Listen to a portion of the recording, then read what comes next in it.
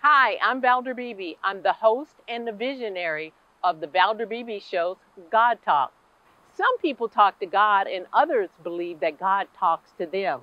Join us in conversation with authors, religious clergy, metaphysicians, and regular people like you and I and God Talk.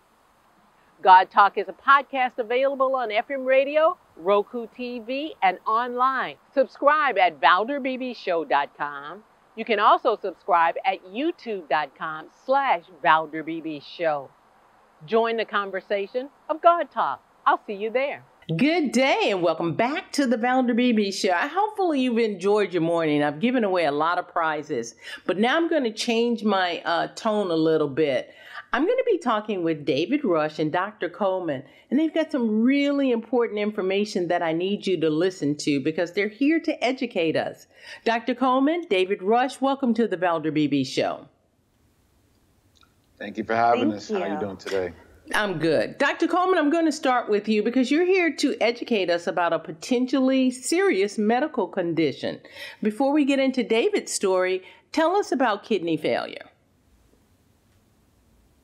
Absolutely. Thank you. You know, one of the things that really strikes us is that unfortunately, oftentimes chronic kidney disease or CKD is very asymptomatic. As you'll hear in David's story, it's something that really can almost be intimidating, if you will, to start off with. So we're here today to talk a little bit about chronic kidney disease, about how it disproportionately affects the Black and minority community, and really get that patient awareness out there so that folks can appreciate how to live better with CKD and really hopefully prevent the progression if at all possible.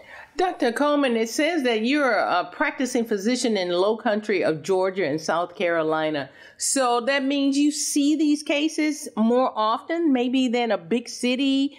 And I'm sorry to use that analogy, but, you know, someone in a large city like Dallas, you're seeing more cases of those? Mm-hmm. Oh, gosh, no. Don't be sorry to use the analogy at all. I'm very happy, very proud to be a private practice nephrologist. I have a large patient population. And really, that's what we're working to do today is to get that education out there, because I will tell you, oftentimes when I see patients for the first time in my office, they're scared, they're nervous, they don't know much about kidney disease because unfortunately the education just hasn't been put out there. And as a result, what I'm really hoping to do today by partnering up with David is to really get that awareness level up and really make sure that we offer the opportunity for patients to start off with a good discussion guide with their doctors and start that relationship early from a more positive outlook so that patients know what to look for and they know how to really attack that subject head on and really get the ball rolling so that, again, their education is really paramount. You know, David said earlier, knowledge is power, and I think that's so appropriate, especially when it comes to CKD. So one of the things I would like to direct your viewers to is really the website unfilteredkidneyconversations.com. That's where you'll find a great starting block, if you will, discussion guide for your doctors and really help build that relationship between the doctor and patient. Okay, we're going to come back because I've got just one more medical question for you. But David, you are a well-known musician, probably in the middle of your career. Is this when you find out you've got this problem? Tell me a little bit about that. Well, it actually started like right at the beginning of my career. Actually, I think I signed my deal with Pitbull like right when I started to do dialysis. So it was kind of like a weird spot for me. I thought maybe it would go the opposite direction, being that I was sick, but he actually loved the fact that I was still vibrant and moving and doing music at the same time. And that kind of, you know, catapulted him to even want to work with me more.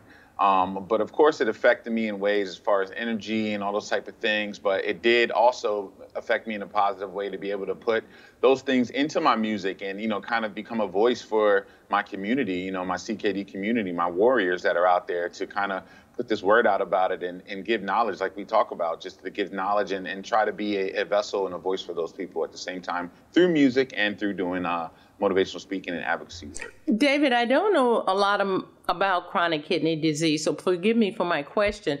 But with your status of chronic kidney disease, does it require ongoing treatment or dialysis or something like that, or just medication?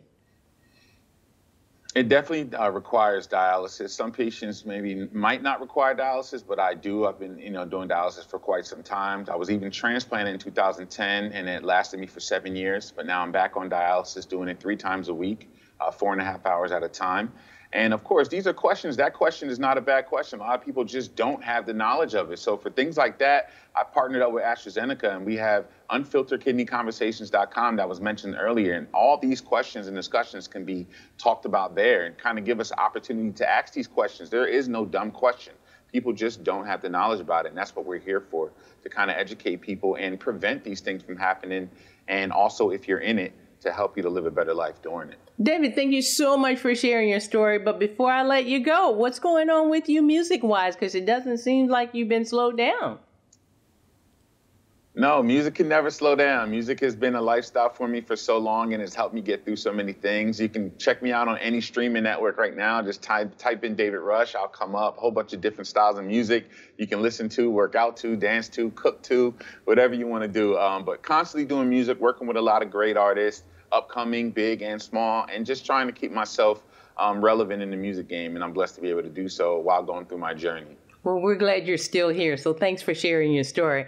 Dr. Coleman, for chronic kidney disease, does the person impacted, do they usually find out through, do you do pre-testing, or is it something that comes on all of a sudden? I think that's real important to tell our audience.